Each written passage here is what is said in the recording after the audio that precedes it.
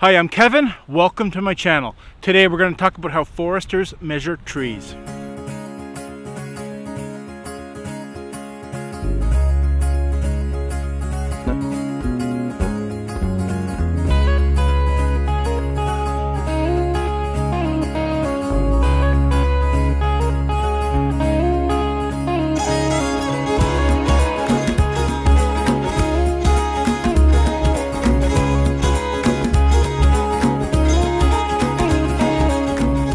So today I thought I'd show you the tools and the techniques used to measure the height of an individual tree, the diameter of the tree, and later we're going to measure the age without cutting the tree down.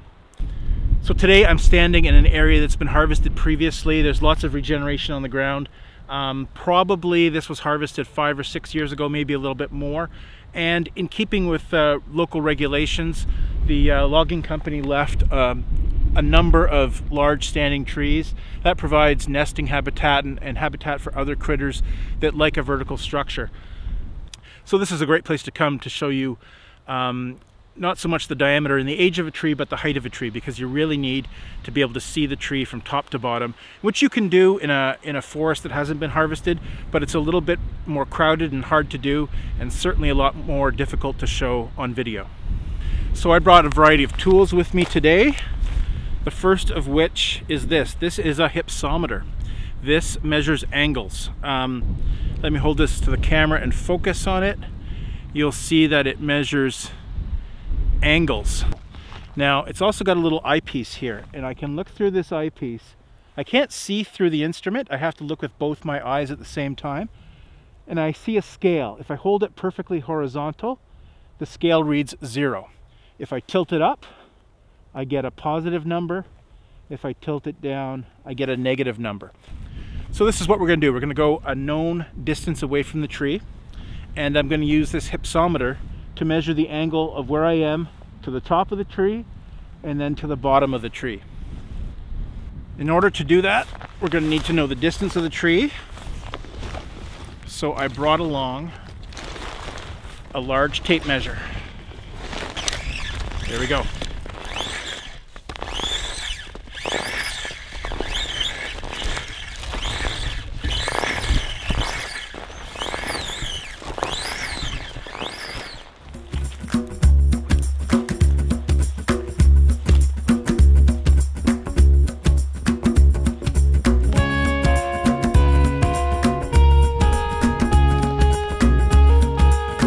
There, no shoes, in a comfortable position.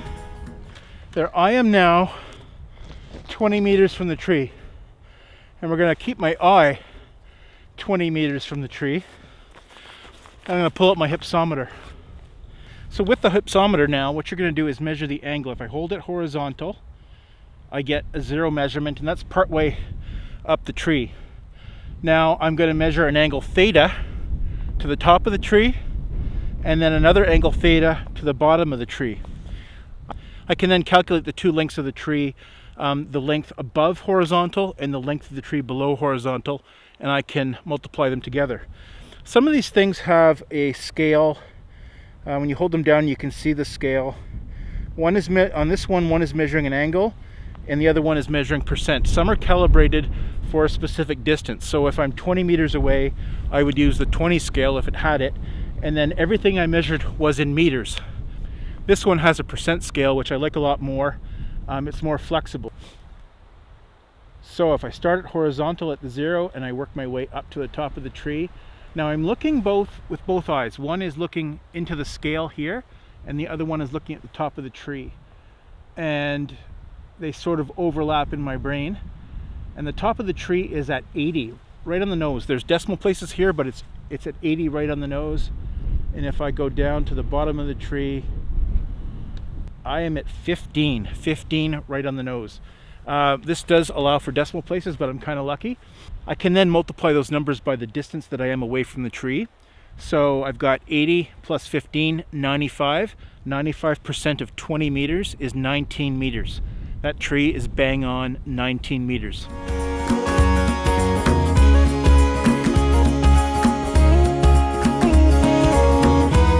So now we're going to measure the diameter of the tree. That's a relatively simple thing to do. And you might think that foresters are really interested in the base of the tree, and we are. We certainly are, because that's the biggest end of the tree.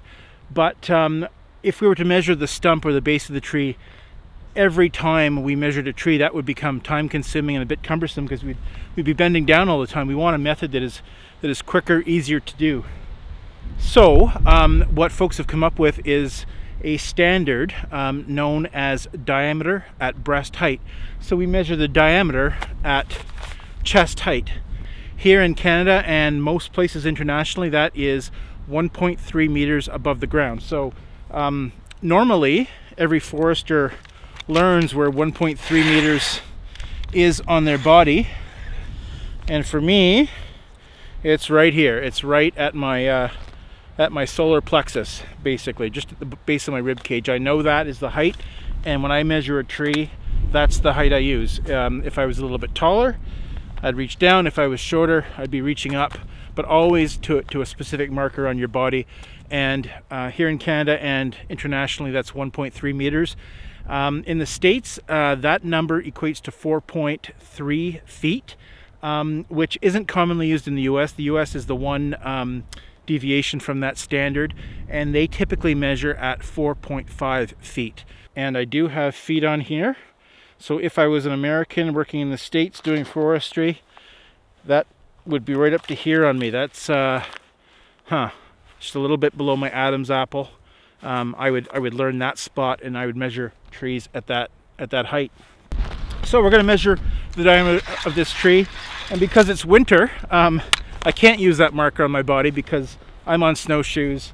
I'm a considerable distance above the ground, so I dug down.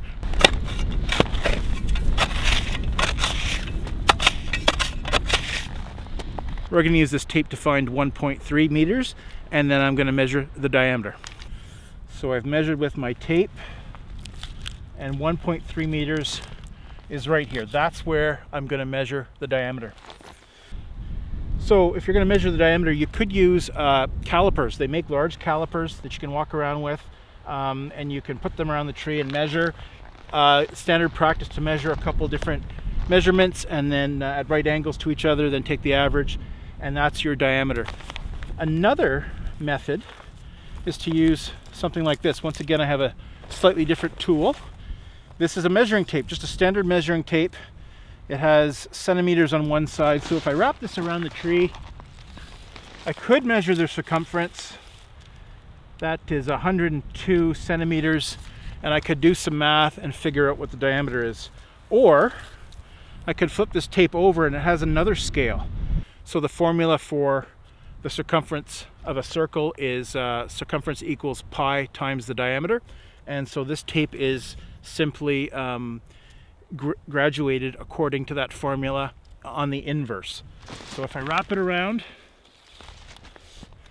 I get a measurement of 32.5 centimeters. That's the diameter, 32.5 centimeters.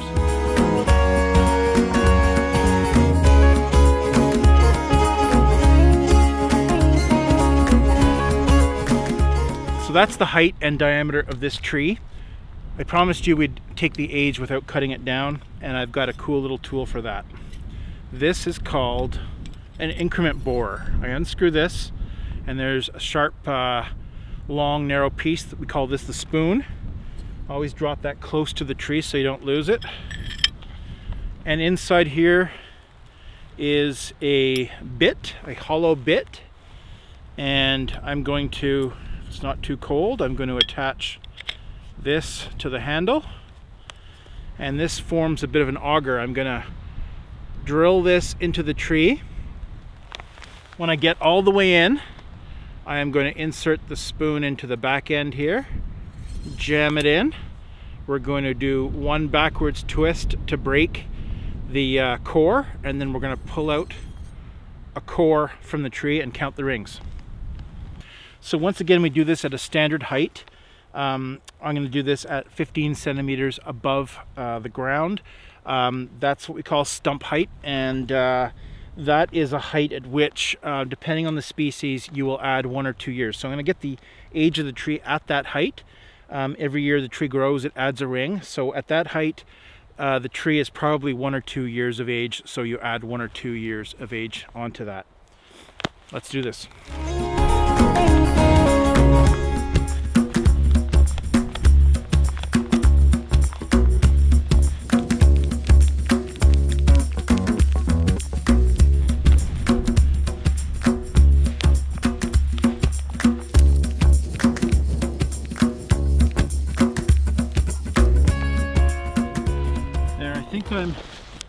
I'm probably halfway through, maybe one more. Okay. Now we're going to insert the spoon.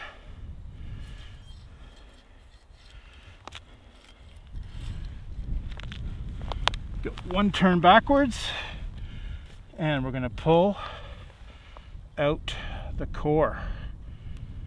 Careful not to drop it.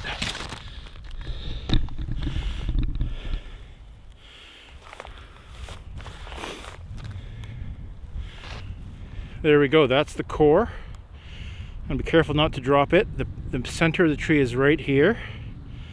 Gonna try and rotate it a little bit so I can show you on camera without dropping. Okay, turn the camera around.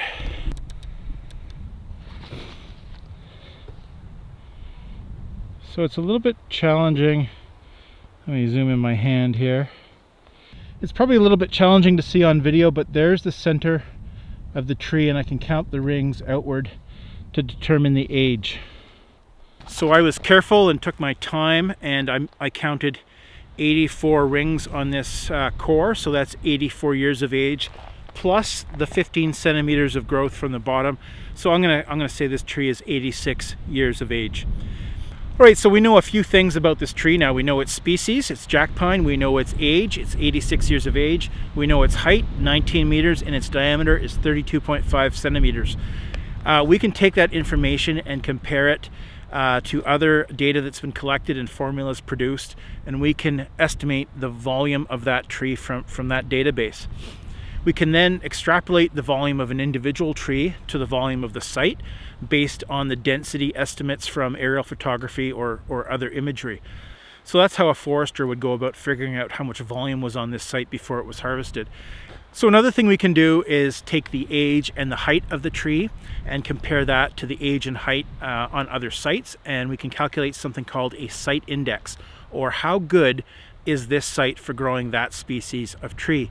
And you know what, I don't have my tables with me, but 19 meters at 86 years of age is not a great height for a jack pine. That's not a super producing tree or a super producing site.